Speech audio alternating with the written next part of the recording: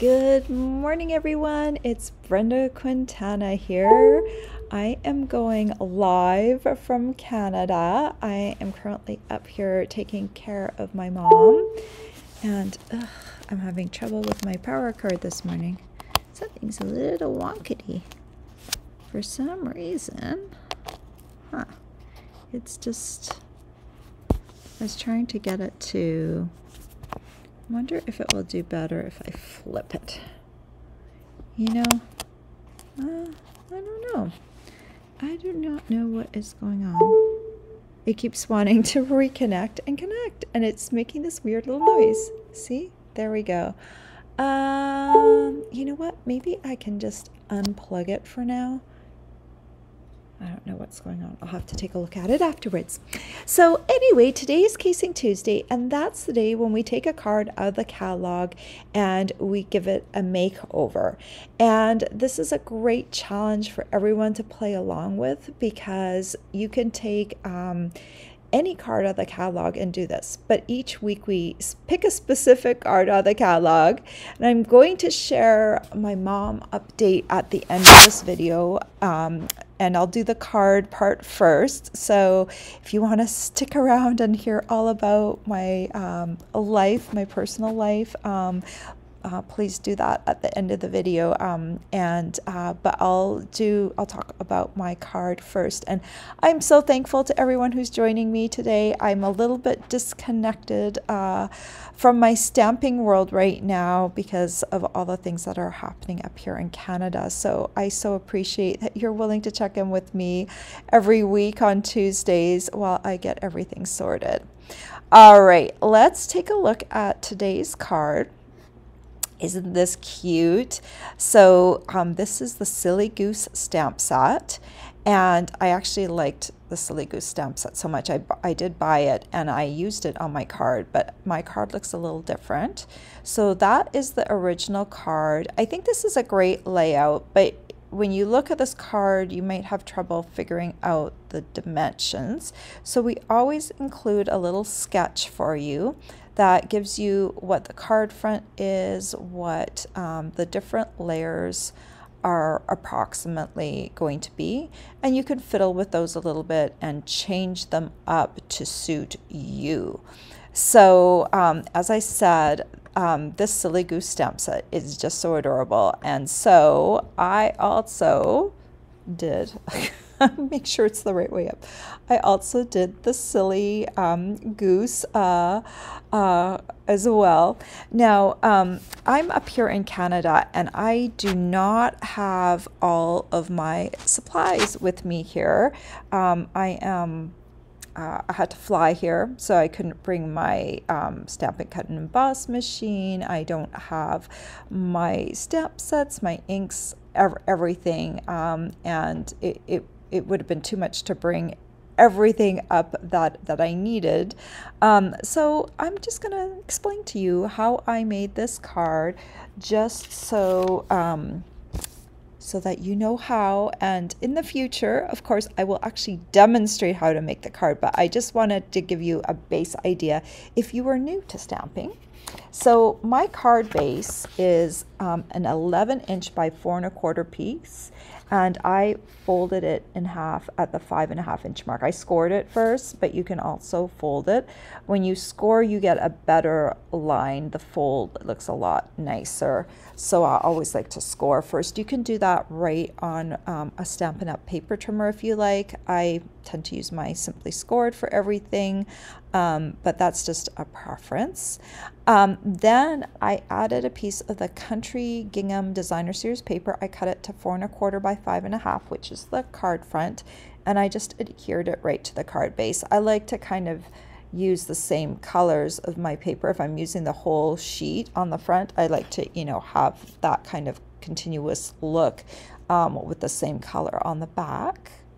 Then for this piece, this is a sweet piece of sweet sorbet cardstock, and that was about 1¾ inches by 4½ inches.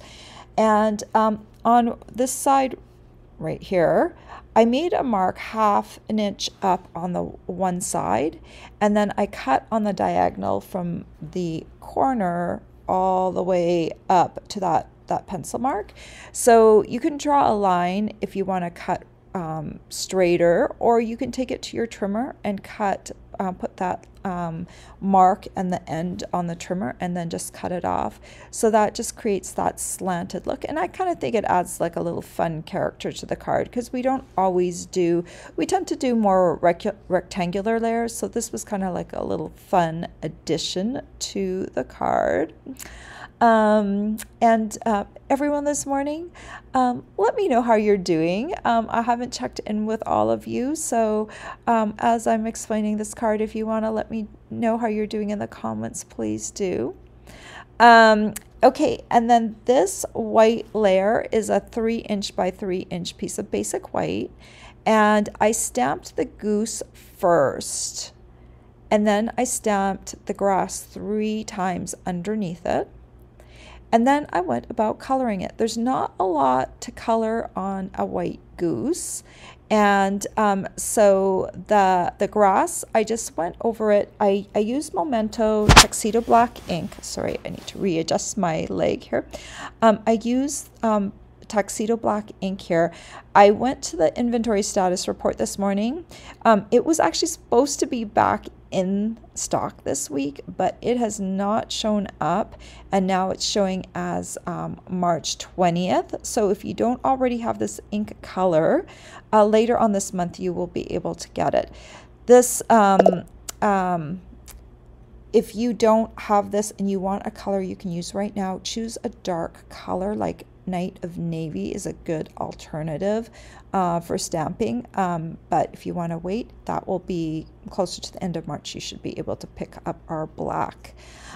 So then I just colored with Stampin' Blends, the Granny Apple Green blends for the grass, and then for the feet and beak I used Pumpkin Pie. For the little hat I used Balmy Blue.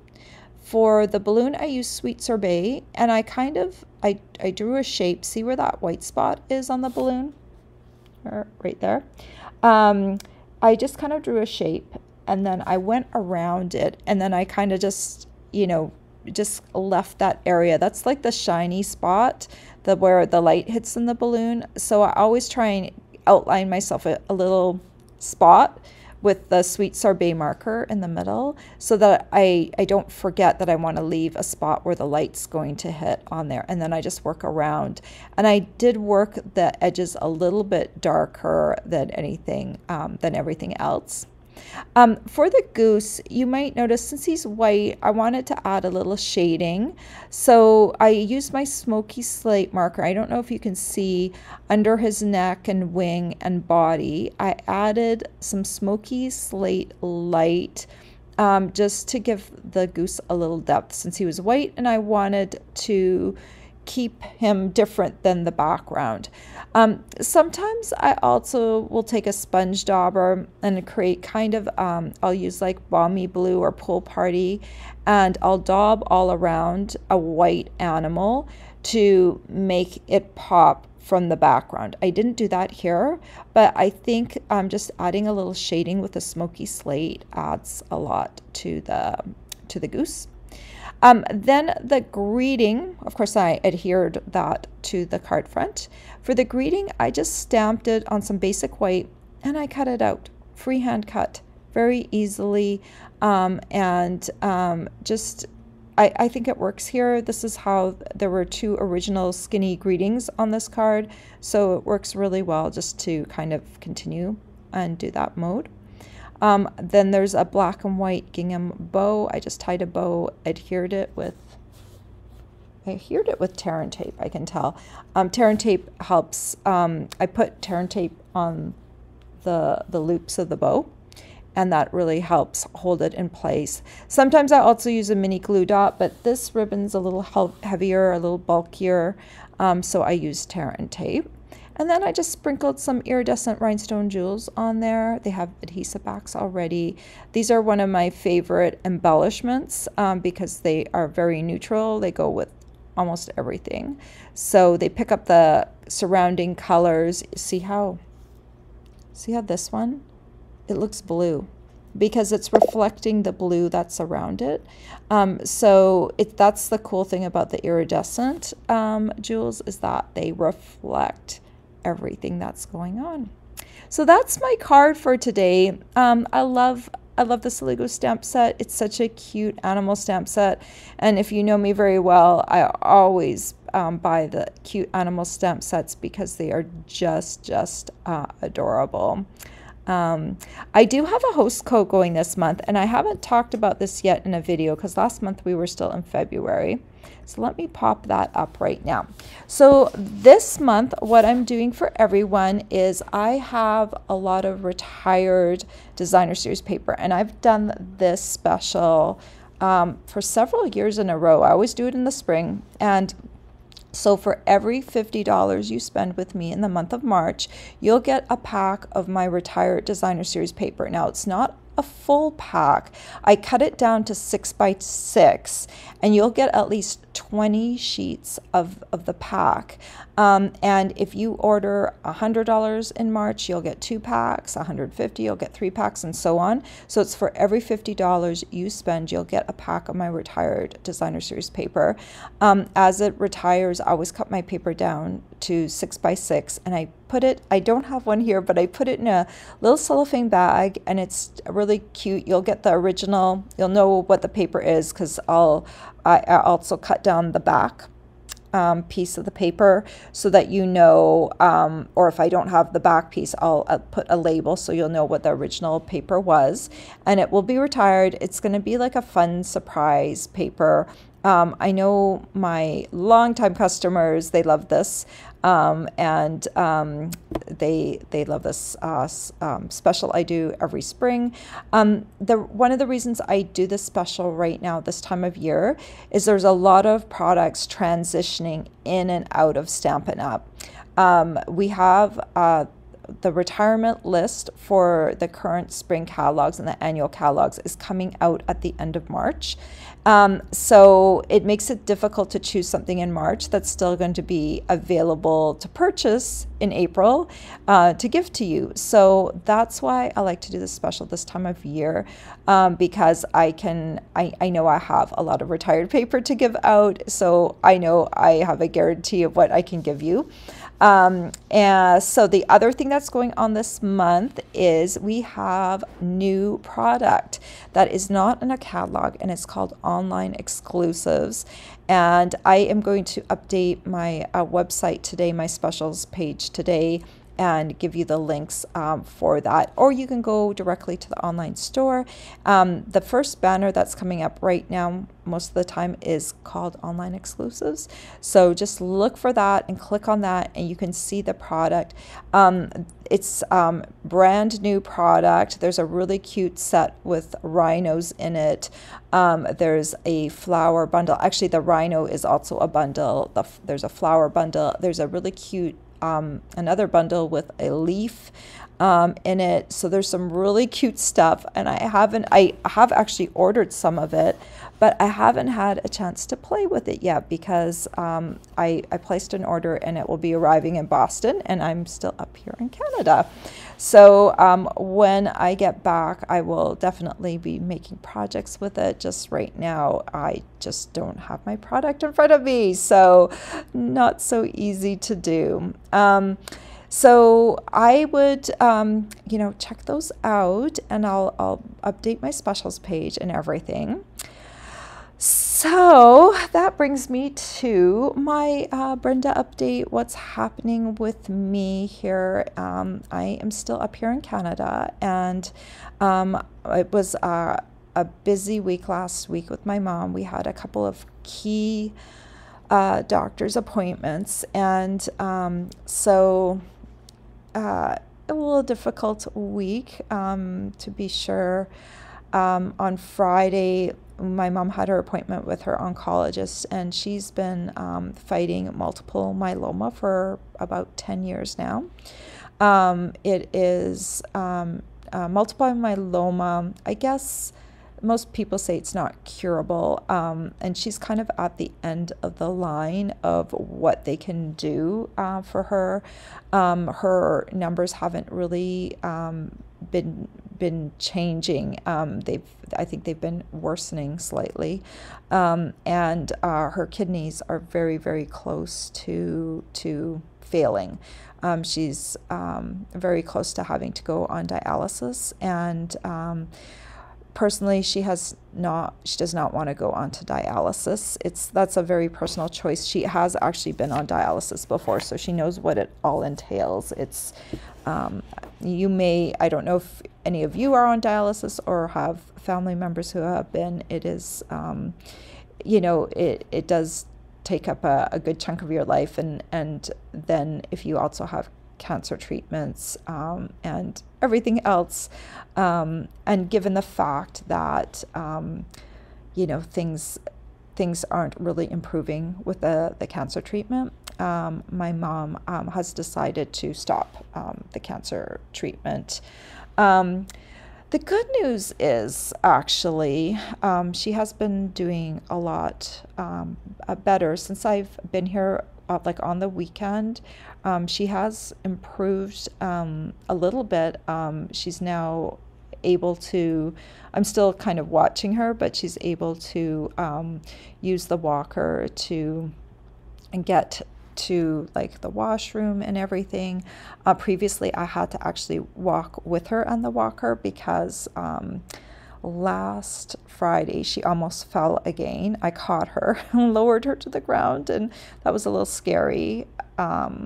So I'm still really trying to watch her and make sure that she's safe. That one of the reasons I came out here was because she fell. She didn't break anything, but she bruised herself up, and so I just don't want her to fall again. And so we're doing like everything we can to keep her safe. So my mom is going on palliative care, and if you might know what that is, but if you don't, palliative care means you no longer treat the illnesses, you just kind of treat and help the person be, pain-free, and to, just be as good as they can be. People can live on palliative care for a while. It's not like the person or my mom is going to die immediately or anything like that, but it does kind of mean that, if there's, something catastrophic that happens, they're no longer going to do, like life-saving treatment. Like they wouldn't try and restart her heart or something like that, because those are her wishes. And given the fact that she was in so much pain in the past, her pain is now gone, but she still is dealing with some nausea. And so anyway, that's where we're at with my mom, and I'm trying to take good care of her. With the palliative care team, I'm still not yet in contact with them. That was just set up on Friday, so I have yet to hear from them. So we're going to get things set up for my mom. I think she can somewhat live independently for a while. Like she has improved to the point where I think that we can get her so that she's able to move around in her condo. I don't know that she's going to get back to driving again, but I think she's going to have a little bit of independence. So that's where I'm trying to get her to. I'm trying to get, we have an occupational therapist coming in this week to check out her place to make sure it's safe for her to get around. We're just doing all of those kinds of things for her. So for now, I am just hanging tight. I think I'm going to be up here, if everything holds steady, another week or two, and then I'll come back. One thing I wanted to mention, if you did earn a gift from me in February, I will be sending those out. I have not forgotten about you. The gems have been ordered. They are being sent to Boston, and when I get back, those gifts will be sent in the mail. So don't think I'm not going to give out my February gifts. absolutely good for them. I just can't do it right now because I'm too far away. My brain is so scattered. It's not very easy to even do the most basic work here. I'm just trying to help my mom navigate some things, like taxes are coming up, so I'm helping her gather that stuff. Finally, because she feels well enough. I wasn't able to do that the first week and a half. She was just not in a place where she had the energy to do that. But on the weekend, I noticed she was doing a little better. So I thought, let's gather her tax information. I know that sounds rather, maybe we should do something much more fun, but I think sometimes things like that can stress a person out too. So it's nice if someone's there to help them get that stuff together.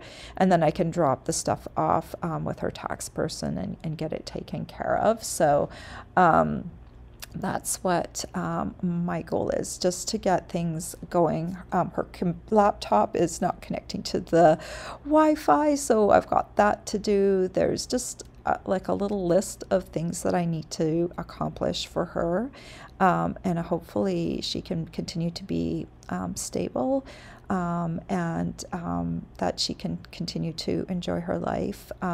Hopefully, maybe the not being on cancer treatment will actually give her body a little bit of rest, and she'll have a little bit of a rebound, because it also damages her kidneys. It helps in some aspects, but it damages her kidneys, so maybe she'll get a bit of a reprieve. I hope that's the case. So that's my update for all of you. Send me an email if you have any questions. I'm a little slow in getting back to emails, I'll admit, but I'm getting back to them. I think I've gotten most of the older ones cleared out, so now I'm just dealing with all of the newer ones. So I'm going to just read your comments real quick. Good morning, everyone. I see Mary, Janine, Kimberly, Marty, Ellie. So nice to see all of you. Janine says everything's hanging in there in Indiana. Awesome. Good morning, Deborah. Marty said she's had sunshine in Pittsburgh. That always makes things better. Awesome. We have like pretty nice weather here this morning. The other thing is, it's really, really hard to get up in the morning and do a live at 7 a.m. because normally I'm doing it at 10 a.m. at my place. And I woke up this morning at 5:30 a.m.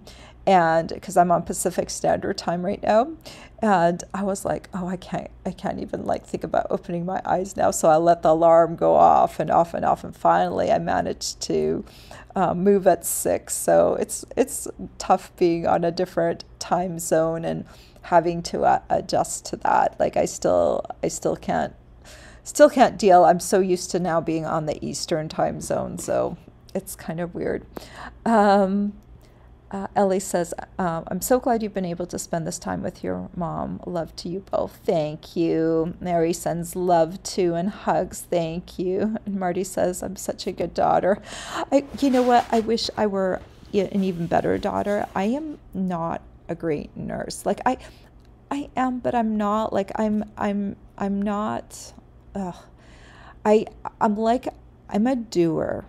So like I want to fix things, and so sometimes things can't be fixed like with people, and I find that frustrating. But right now there's enough stuff to do so that my brain is still going. Like I am not, how some people love babies and love to hold them, and I'm not that kind of person. I like older kids, like when they are active and I can do stuff with them. So I'm not like a quiet sit by your bedside sort of person. I'm like, give me a list of things to do and I'll accomplish them kind of person. So, and I guess everyone's different, and we should do our strengths, and I wish I was like more of that kind of person. I think though when I need to be, I'm there just as much as she needs me. So I'm hoping I'm fulfilling that role. But don't you always feel like you're not quite measuring up? That's how I sometimes feel. Like I feel like I just can't quite be 100%. So I am just hanging in there. And anyway, good morning, Holly. Um, Janine says, you're a natural fixer and you're a matter of fact kind of girl. Yeah, I guess I am. It's my mom who raised me, so, and my dad too. But I certainly have a lot of my mom in me, so maybe I'm just the perfect person to take care of my mom because that's how she probably took care of me too. Although I do think my mom is a better caregiver than me. Like she does have that natural doting nature. She does love to hold babies and but yeah, not me. I'm even more practical, right? So Holly said, hugs, thank you.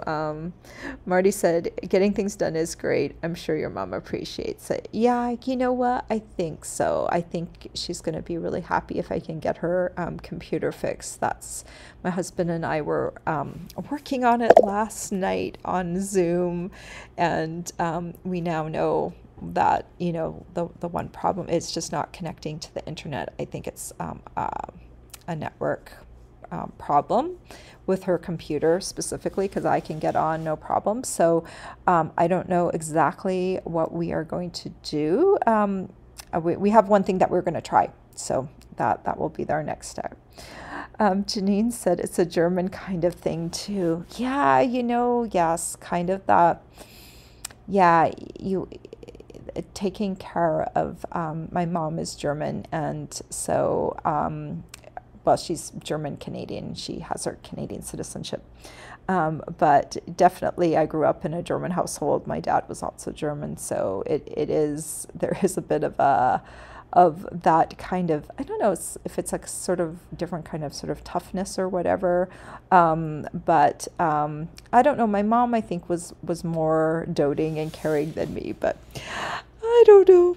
Anyway, everyone, thank you so much for joining me. I hope you have a fabulous day. I will be doing another live next Tuesday, and I will let you know if and when. Well, I will be coming back, not if, when I'm coming back to Boston and getting everything back to normal. All right, everyone, take care until then. Check out those online exclusives. If you're ordering, use my host code so you can get that paper reward.